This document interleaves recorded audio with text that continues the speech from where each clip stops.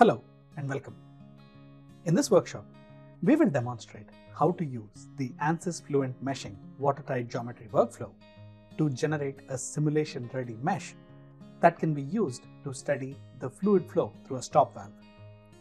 We will start with demonstrating how to import a body of influence geometry and add a BOI local sizing control to refine the mesh at the valve section to capture the complex flow dynamics during the simulation.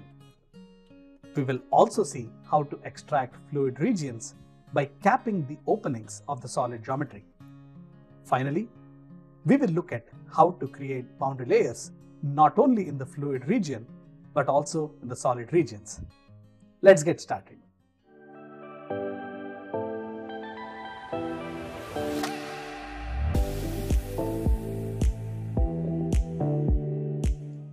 Launch Ansys Fluent in meshing mode.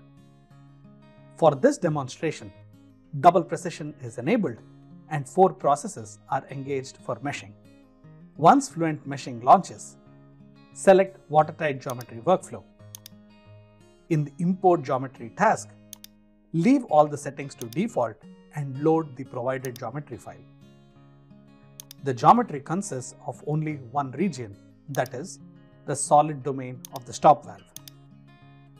This solid domain will be used as a reference to extract the fluid domain later in the workflow.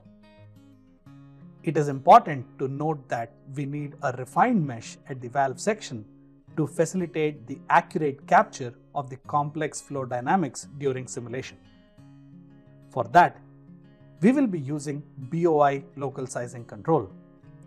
But before that, the imported CAD does not have the BOI geometry.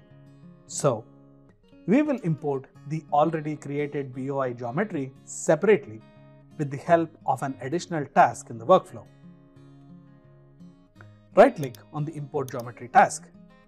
From the Insert Next task, select Import Body of Influence Geometry.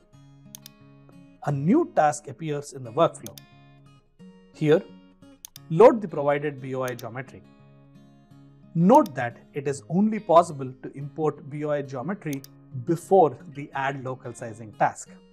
In the Add Local Sizing task, select Yes to add local sizing. Select Body of Influence as control type and enter 1 mm for the target mesh size. Select the BOI geometry from the list of labels to apply the control and press Add Local Sizing. As soon as you press the button, the BOI disappears from the displayed geometry. This is because Fluent meshing recognized that the body is not a part of the geometry but just an entity that drives the local mesh refinement. Next, in the Generate the Surface Mesh task, set the minimum mesh size to 1 mm and maximum size to 3 mm. Note that the imported geometry does not have labels or named selections defined at the CAD level, and hence it is considered as a single entity, as can be seen here. Therefore, we will have to separate the zones based on angles while generating the surface mesh. This is necessary for extracting the fluid domain, as the capped surfaces are created in reference to the adjacent solid zones, which of course needs to be separate entity. Therefore, set this option to Yes and keep the separation angle to its default value. Execute the task to generate the surface mesh. Once the mesh is generated, look how the zones are now defined independently.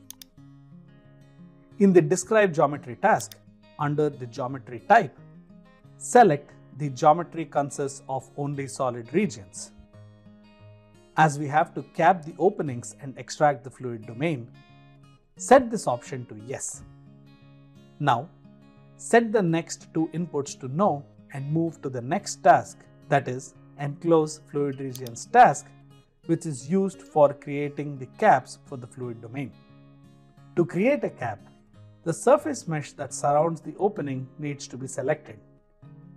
At the inlet pipe of the valve, select this zone using the graphic window, set the zone type to velocity inlet and click on Create Cap. Similarly, create a cap at the outlet pipe with the zone type set as pressure outlet. The names for these caps are auto-populated based on the zone type selected.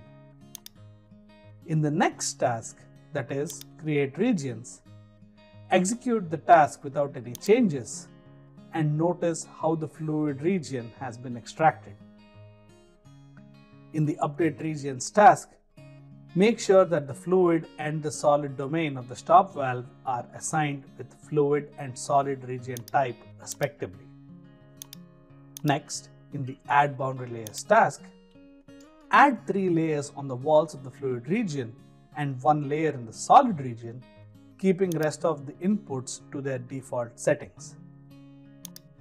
Adding boundary layer in the solid region will help to accurately predict the temperature gradients while performing the CHD analysis. Finally, we will move to the Generate the Volume Mesh task. In this workshop, we will use the Polyhedra Fill With method, which is the default, to generate a conformal polymesh. Leave all the inputs to their default settings. Make sure that the Mesh Solid Regions option is ticked before executing the task. Hit the Generate the Volume Mesh button to create the volume mesh.